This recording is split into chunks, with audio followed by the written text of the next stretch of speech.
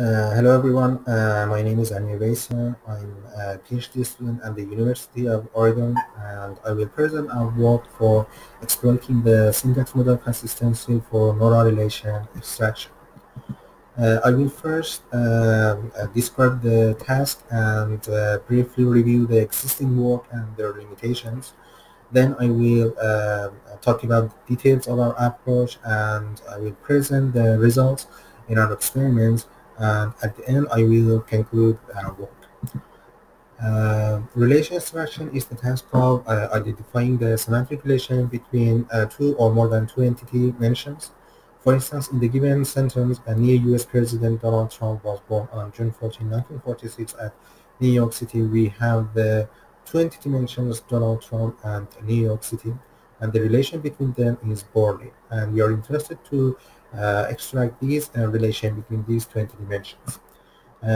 In this work, we consider a supervised single sentence setting, which means that both entities appear within a sentence, and the label for that sentence is determined by human.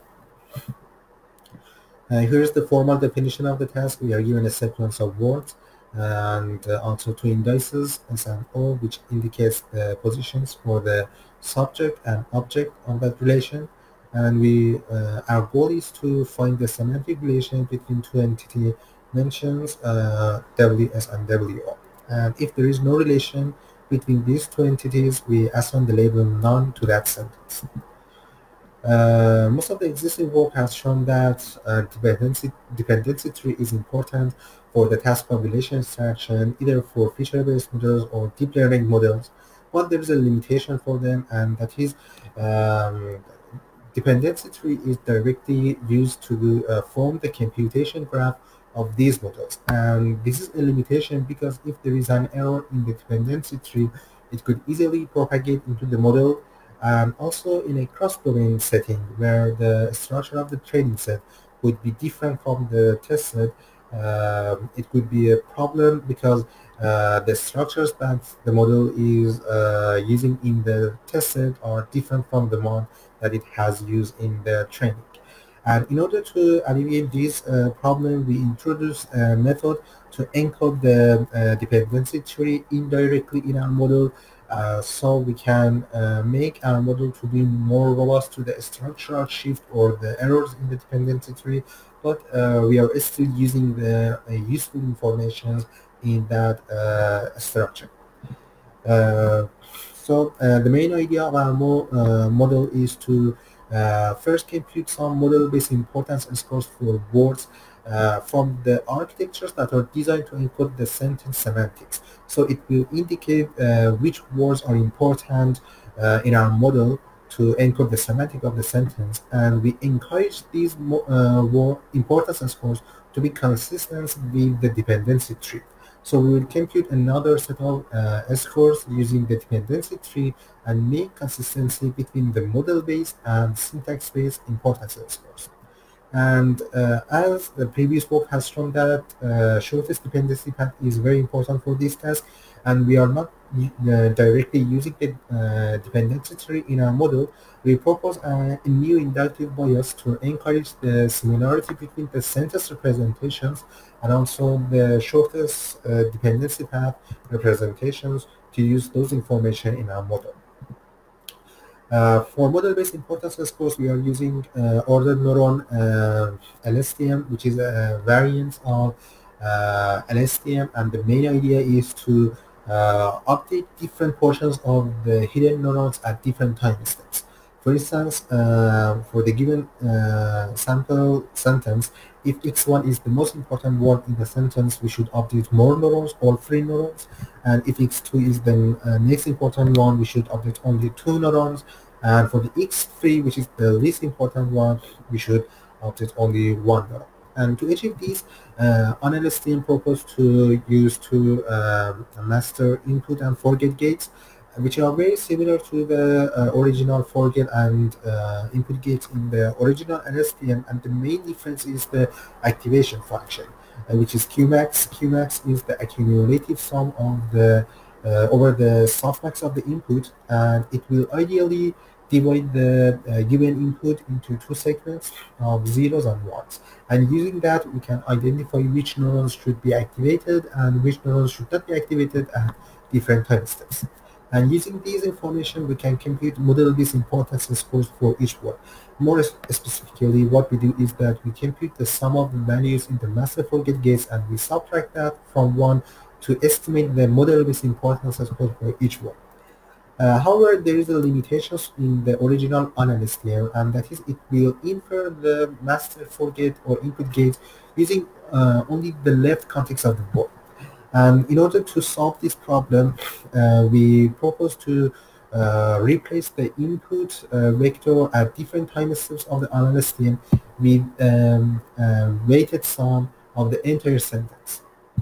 And the attention scores for words are computed based on the similarity between the representations of the word and also the hidden state that we have at that time step. And using these attention scores, we will compute a weighted sum over the all words of that sentence, and we use that weighted sum as the input vector at different time steps.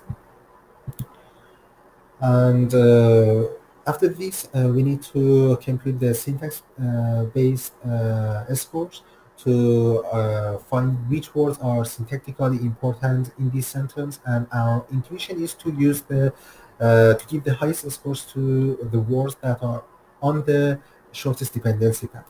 So we will give those words the score T, which T is the longest distance between two words in the dependency tree.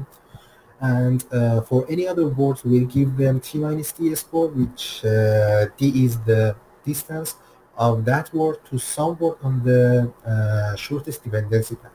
And these scores will be loyal to the global structure of the dependency tree, but they are robust to the some structural shifts or errors, because if there is a change in part of the dependency tree, it will not change the weight of most of the words in that tree.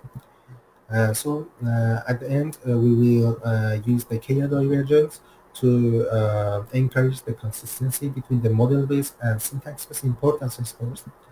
And finally, as I mentioned, to encode the shortest dependency path information into our model, we are using an inductive bias where we encourage the similarity between the sentence representations and the STP representations. We compute these representations using the max pooling of the words that are the words of the sentence and also the words on the shortest dependency path. And we are using cosine similarity to encourage this similarity between these two representations. And for the predictions, we will use the representations of the subject and object in different abstract levels and also the representations of the entire sentence. We are using the negative log likelihood for the prediction loss, and the overall loss will be the prediction loss, the KL divergence, and also the cosine similarity that we mentioned earlier. In our experiments, we are using three datasets. The first one is for cross-domain setting, which is a 2005 dataset. We are using broadcast news and newswire as the training, and also half of the broadcast conversations for the development, and the rest of data are used for testing. In addition to that, exposed dataset is a dataset for predicting if two entities are exposed or not, and also SciERC is another dataset to predict the semantic relations mentioned in scientific abstracts. In our experiments, we first compare our model with the feature-based, deep learning-based, and graph-based models using word-to-vec embedding. The most similar work to ours is gRPC, which will break down the dependency tree into edges and predict the dependency edges in a multitask setting. But in our work, we are using some ways that are more loyal to the global structure of the dependency tree. And you can see that the performance of our model on three different test sets that we have in this dataset are better than the existing models. And also using BERT, we achieved state-of-the-art results on these test sets. And also in SPOS and SciERC, using both word-to-vec or BERT embedding, we achieve state-of-the-art results on these two datasets. Finally, for the ablation study, as we have three major components in our model, sentence context for the unless linkage, syntax model consistency, and shortest dependency path consistency, we will remove them to evaluate their importance for our model, and we can see that removing them will hurt the performance, and removing more components will hurt more, which means that these model components have complementary effects on each other. So in conclusion, we introduce a new method to incorporate the syntax informations indirectly in deep models that make it more robust, especially in a cross-domain setting, and we enhance the analyst gating by using the contextual information from the entire sentence, and we propose a new inductive bias for using the shortest dependency path information in our model. And our experiments show the state-of-the-art result on three benchmark dataset. Thank you.